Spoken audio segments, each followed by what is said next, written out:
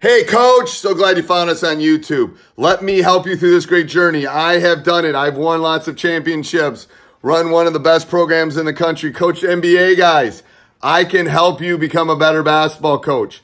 Teachhoops.com, I started it for the sole purpose of coaches like you. Let me help you. One-on-one calls, office hours, videos with me, you name it, we got it. I am here to help. There's no other place you're going to get the coach's personal email address. I want to be your Yoda. I want to be your mentor. Let me help you through this great journey we call coaching. All right, enjoy, coach. Left hand work, or weak hand work, or offhand work, which is actually the best way to refer to the hand that you don't use the most often, is offhand. So we're going to do full court offhand work.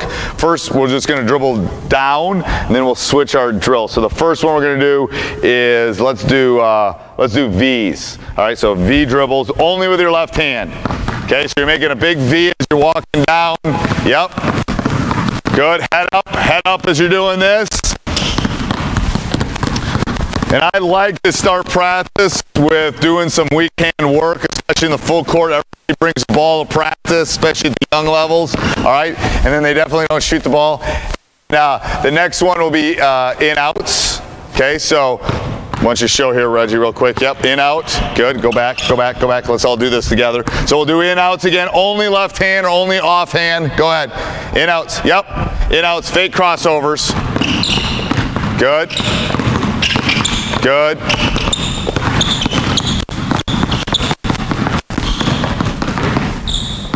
Okay, next one will be hesitation. Okay, so we've done V, hesitation, slow and go.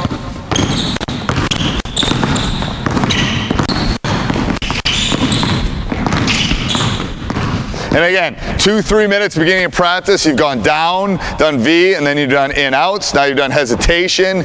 Now what I do is I usually, especially at the younger levels, I'll break this one up. So from there to half court, you're going to use your left hand and only go between your legs.